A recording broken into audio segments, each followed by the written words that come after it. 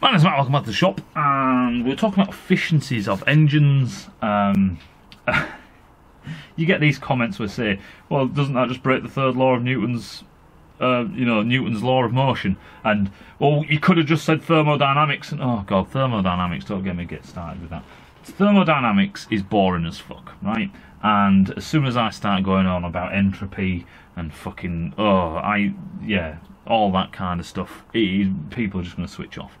The fact of the matter is you can go through all these rules, but the thing is, if people understood those rules, we wouldn't have to do a video about it or explain anything.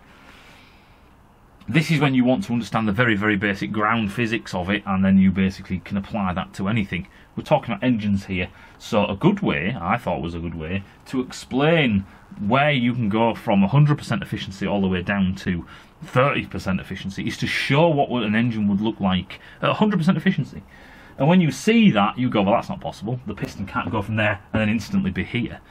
And so on and so on. And no friction and no heat loss and no heat transfer. People understand that, and when you make it relative like that, it seems to make sense. Regardless, all of these things are just hit and miss in a sense. Sometimes I come out with something that explains something really well. Sometimes it needs more, or it was a bad example. Shit happens. Not a bloody teacher, and I ain't got a syllabus to go by. So, people are saying, this was it, and a few people said this over time, where is the future in engines? Alright, so we're at 35% efficiency, and then people are talking about the F1 thing. The F1 thing, if you actually read it, Mercedes had this testbed engine. Right, when you use a testbed engine basically in a lab, the problem with that is you can control everything. You can control the load, everything's squeaky clean because they put it together perfectly. You know what I mean? Everything is, everything's brilliant. You can control air densities and temperatures. It's not real world, and so on. So that's the, people say laboratory tests or laboratory tests. Why is that not? It's not a real world application because there are other things to consider, airflow, stuff like that. But anyway, it is just the way it is. And when you actually look at the articles about that, because obviously they hide a lot of it, when you look at the articles about the F1 thing, they are using energy recovery and stuff like that. It is not 52% efficiency from the combustion chamber. They fucking wish. And I fucking wish. So people are saying, what's next? Where do you go from here? How do you increase it? Well, if you do know, please send me all your data and information. Burn all your copies. Send me them, and I'll see you in a couple of years when I become a billionaire. It is a good question. And that is what we are trying to do as a species. That's what we're trying to do. We are trying to get these efficiencies up. But it is difficult.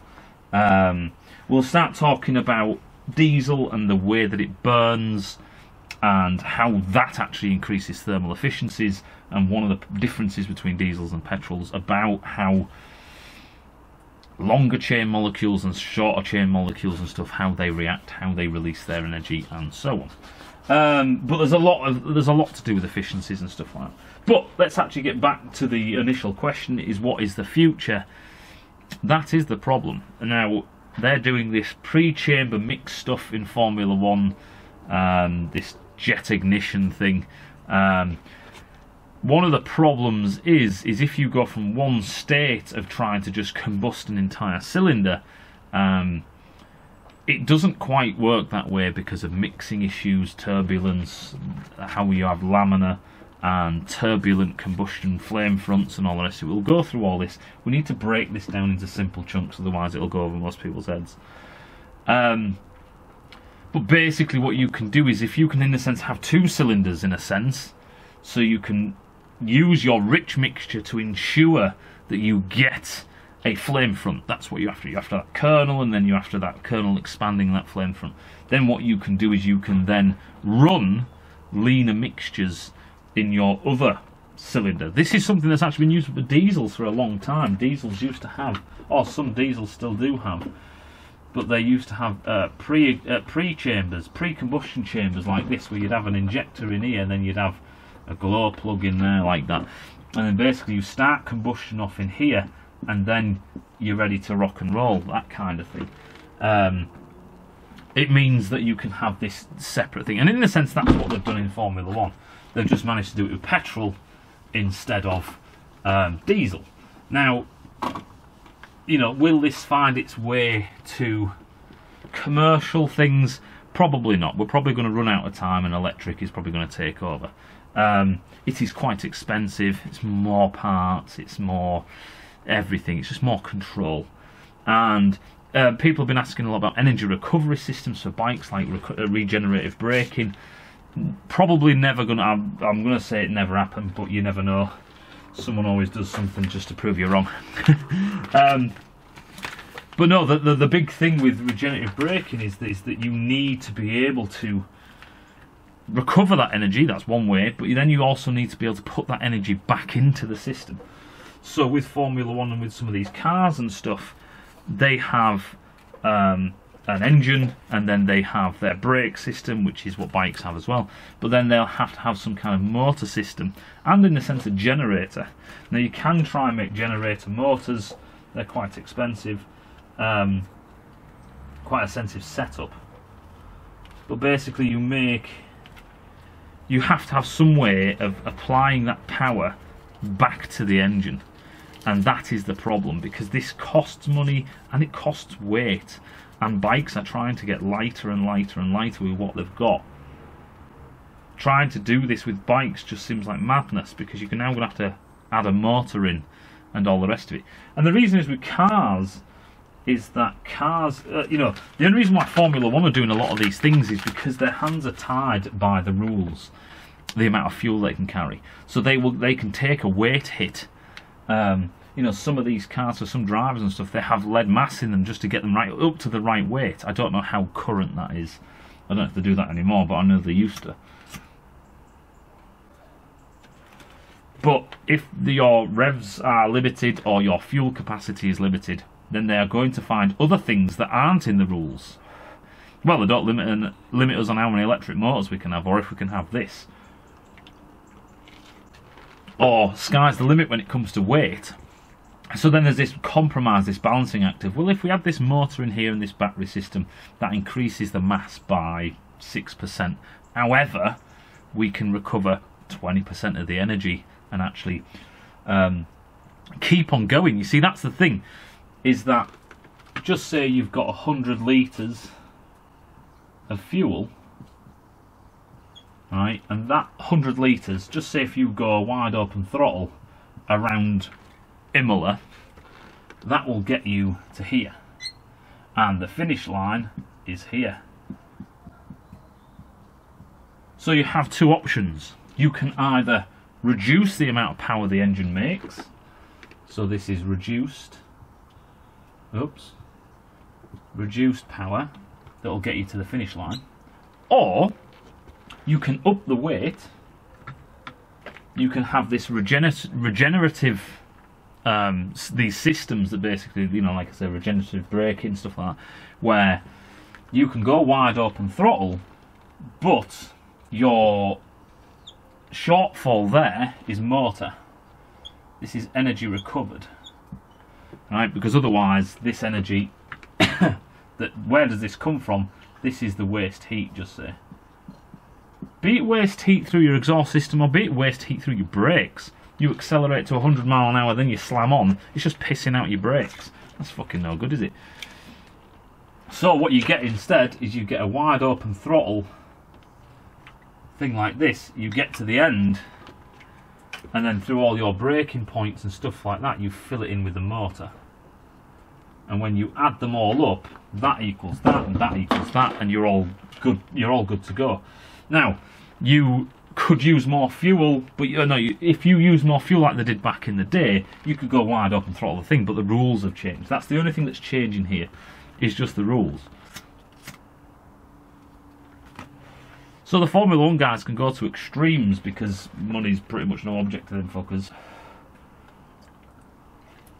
You know, they can go to some extremes and use whatever systems that they can think of, they can dream up, to get you here.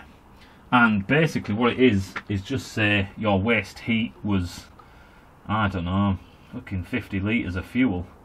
Instead here, you're wasting 30 litres of fuel. You still got that waste heat, the exhaust is still spitting out, but they're recovering some of that and putting that back in through the motors and stuff like that, instead of just warming up the earth with their brake discs.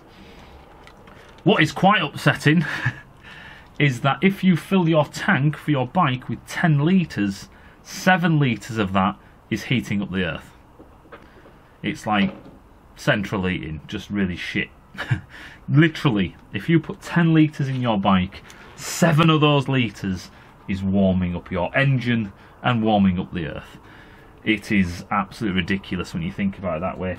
So basically, what you should do is go to the guy at the petrol station and say, he says, that's 10 litres, that's 15 quid or 14 quid or whatever. You'll be like, yeah, but I'm heating up the world, so really I should get some money back on that. You know what I mean? Kind of bullshit. Literally, that is it. If you have 10 litres, 7 litres out of that 10 is just heating up stuff around you, which is a bit of a shame. Now, back to the Formula 1 thing and regenerative braking and stuff like that. Like I said, with bikes it's not going to happen because weight is everything to bikes, absolutely everything. Yes, it's very important in Formula 1, and it's the rule change that has made them do this. With bikes, we do not have a limit on fuel, there is emissions limits and stuff like that.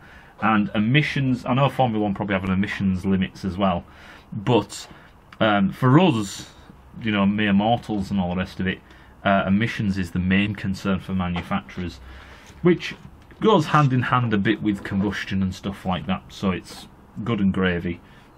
But if you're burning less fuel to get from here to 20 miles away, then you're going to produce less emissions. It's a no-brainer.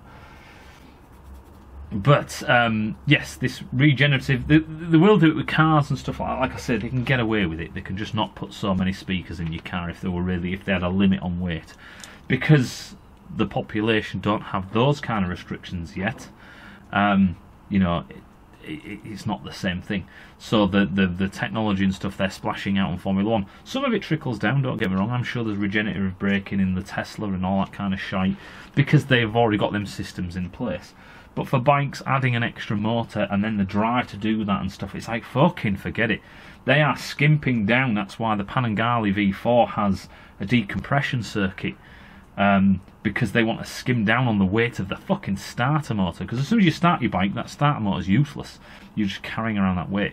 They want to slim that down, so basically this motor has less torque, but it doesn't require it because they use a decompression circuit, so it's easier on the motor. So they can use a light motor, and bikes have been using like the SV. The SV, it's what, 19 years old now, the design, probably a bit later than that with the I don't know when the decompression circuit came in for the SV, maybe this was the first one, but you see what I mean, it's quite an old system, and Ducati are now having to do stuff like that to reduce the weight and make these bikes better and better year on year on year. Hope that makes sense, and I'll see you in a bit.